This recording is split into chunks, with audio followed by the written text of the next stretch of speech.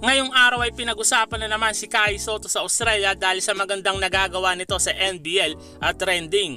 Napag-usapan nga si Soto sa isang show na The Jump at sa caption nga itinawag pa si Soto na next big star sa NBL.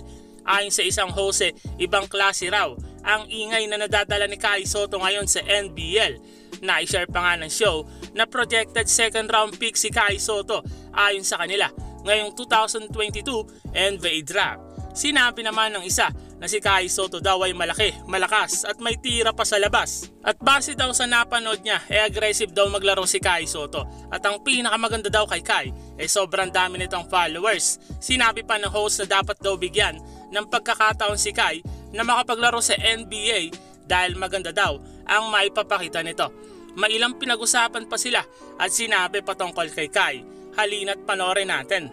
Now this one's for Copes because I know he wants to talk about this man who's been making waves in the NBL, and I'm talking about SOTTO, of course, from the Adelaide 36ers. Coach CJ Bruton said yesterday he has what it takes to play in the NBA, and it's not a case of if but when. And certainly he has been excellent. Copes, your thoughts? Is he NBA ready?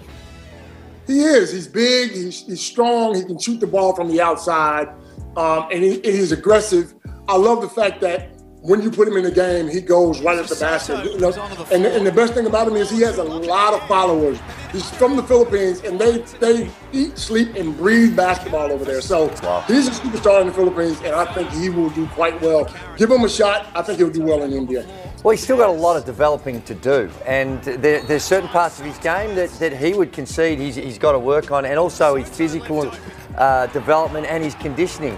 But right there is a good sign. When in the dying moments, big basket to step up, and those big guys, when it comes to the NBA, they're always going to get a look. You know, I remember my dad used to say when the start of practice and you're bringing in the guys, the big guys, you've got 12 months to show me what you can't do.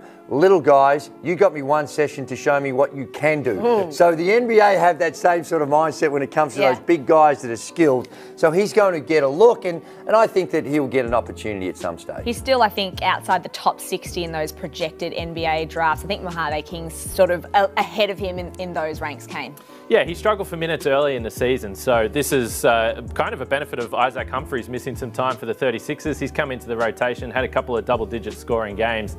We saw the followers on that graphic there, 298,000 Instagram followers, similar to you, Gazy, but... Way more than us, Kane. But he actually had 156,000 views on his highlights on the NBL YouTube, the ESPN Australia YouTube page. He's more famous than you guys. He's more famous than you. Maybe. He might be. I know you don't like it. I know you don't like it, bro. No, he's certainly doing some exciting things and bringing a lot more fans to the end.